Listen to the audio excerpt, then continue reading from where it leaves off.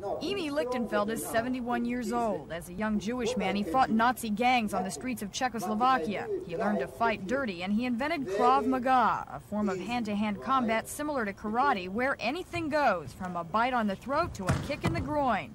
He teaches Israeli soldiers and police how to kill with their bare hands.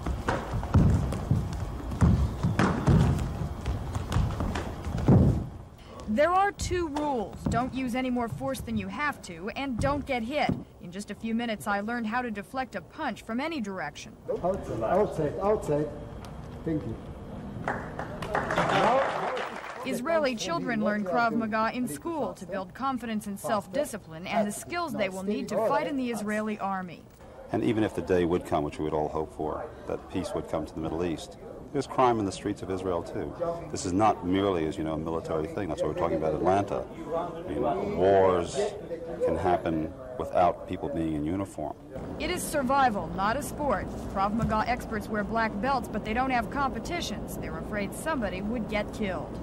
For Good Morning Atlanta, this is Terry Anser.